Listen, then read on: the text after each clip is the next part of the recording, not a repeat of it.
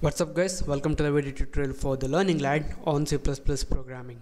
So in this tutorial we're gonna learn something about the operator overloading. So in a normal programming, when we create the variables, for example let's say integer variables a and b, and this a and b are containing some values, let's say 10 and b equal to 20. So at that time, if you want to do any normal operations like plus or minus or multiplication or division, what you guys need to do is you guys need to write a plus b and a star or a multiply b, like that.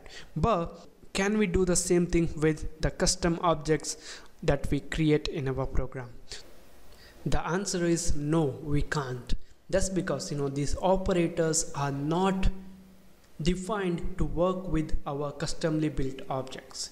So to make this operator to work with our custom built operators, this C++ offers us one of the most powerful feature in programming, which is called operator overloading.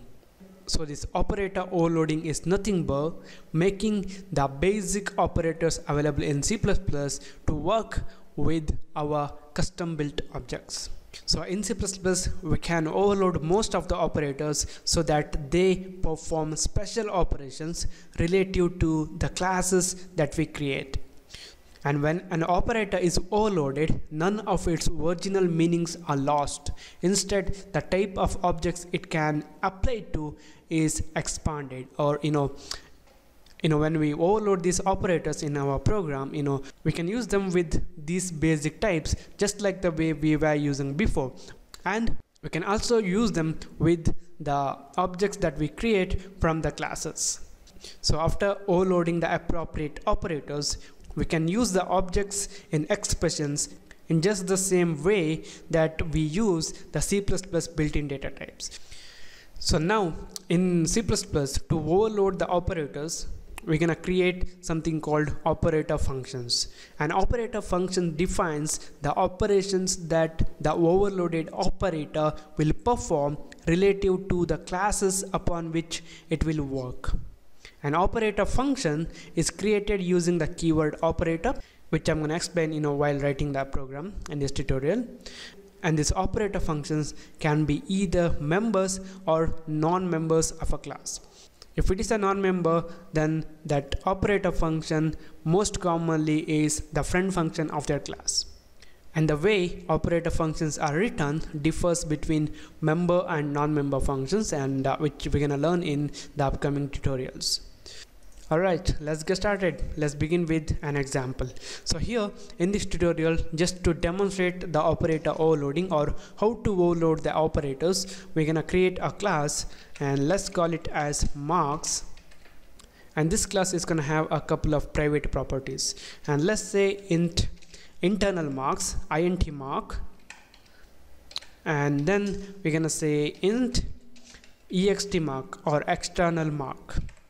Alright, the next thing that we're gonna do is we're gonna define the public access specifier, and also this internal mark and external mark are the private members of this class mark. The default access specifier is the private when we not specify that.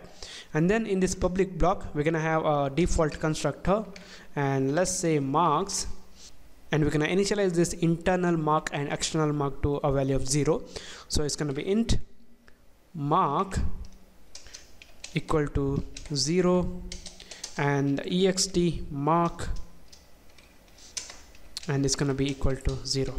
Alright, now next we're gonna build another constructor which is gonna take the values and it's gonna initialize these two members. So I'm gonna copy this and I'm gonna paste it here in the next line, and this constructor is gonna take two parameters. So it's gonna be int im internal mark and int em or external mark. So here we're gonna store the internal mark and then the external mark. So it's gonna be internal mark equal to im and external mark equal to em. Alright, now we have a class called marks, and then we have two members called internal mark and external mark, and we have two constructors.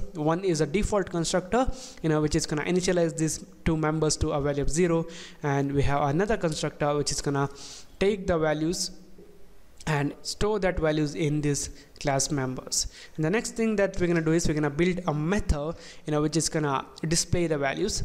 So let's call it as display, and here we're just gonna use the cout statement. So it's gonna be cout, and it's gonna be int mark, and let's end this line, and in the next line we're gonna print the the external mark, and let's end this line. All right, now we have a class, and the next thing that we're gonna do is we're gonna overload the plus operator. So to overload the plus operator in our program, we need to use the operator method, or the method which contains the code that should be executed when we overload the operator. So here, to define the operator method or the operator function, we need to write the return type. So in this case, what we're gonna do is we're gonna create two objects from this class marks, and let's say m1 and m2, and we need to pass the values. Let's say 10 and 20 for this m1, and for this m2 we're gonna pass 30, 40. All right, so in this tutorial what we want to do is we want to overload the plus operator, and we want to make it to work with this m1 and m2 objects, and we're gonna make marks m3 and equal to m1 plus m2. To make this one, this plus operator should be overloaded, and this operator should return an object of type marks. And that's why in this case the return type of our operator function is gonna be an object of type marks, and that's why it's gonna be marks. And then the keyword operator, and then which operator you want to overload, you have to specify that, which is plus in this case, and then a pair of parentheses, and then we need to specify the parameters taken by this operator. Here we're gonna say it's gonna take parameters of type marks, the same class, and let's say m. Next we need to define this operator function or this operator method body. So here, this method is gonna return an object of this class marks. That's why let's create a temporary object, and let's say marks temp. And then what we're gonna do is we're gonna set the values to the members internal mark and external mark for this object temp. So it's gonna be temp dot internal mark equal to, what we want is we want to store the mark of the current object, which is internal mark, plus the mark of this past object, which is m dot internal mark.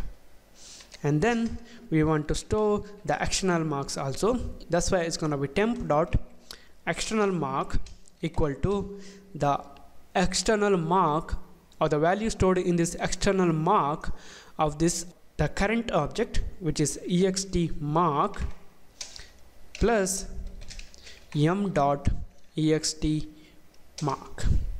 All right, then we're gonna return this temp, so it's gonna be return temp. All right, now we have overloaded this plus operator, and now this plus operator can take two objects of the class marks, and here it's gonna return m1 plus m2, and that will be stored in this m3. So just to demonstrate that, I'm gonna call the display method from this object m3. So it's gonna be m3 dot display. So now I'm gonna save this, I'm gonna build and run this program. Alright, now you guys can see we got 40 and 60. This 40 is the internal mark and this 60 is the external marks. That's because 10 plus 30, this 10 plus 30, which is the internal mark of m1 plus m2, is equal to 40, which is the internal mark of this m3, and then 20 plus 40, which is the external mark of this m1 and m2, which is equal to 60, which is the external mark of the m3. So here this operator overloading is similar to overloading the functions, but here we are just making this operator to work with more objects. And here when you overload the operator, it doesn't need to return the object of this class where we are overloading. It can return any values. So here just for the demonstration purpose, we have returned an object of this class marks. And most importantly, this definition of this operator functions or the statements inside this operator function is gonna depend on your program, what type of class you are making, how you want to overload your operator to work with the class objects. So it's all depends on the type of program you are writing. So here, just for the demonstration purpose, we have built this program. And the last thing that I want you guys to teach you is, we have called this m1 plus m2 here, and here we have passed only one parameter. So when our operator function or an operator method is a member function, the first parameter will be automatically passed. So here this m1 will be automatically passed as the current object, and we're just specifying the second object here, this m. Alright, if we are writing this operator function as a friend function, at that time we need to specify the two parameters, which we're gonna learn in the upcoming tutorials. So this is it, guys. This is about the introduction to operator overloading in C++ and also how to overload the plus operator. So thank you for watching, and don't forget to subscribe, and I'll see you in the next tutorial.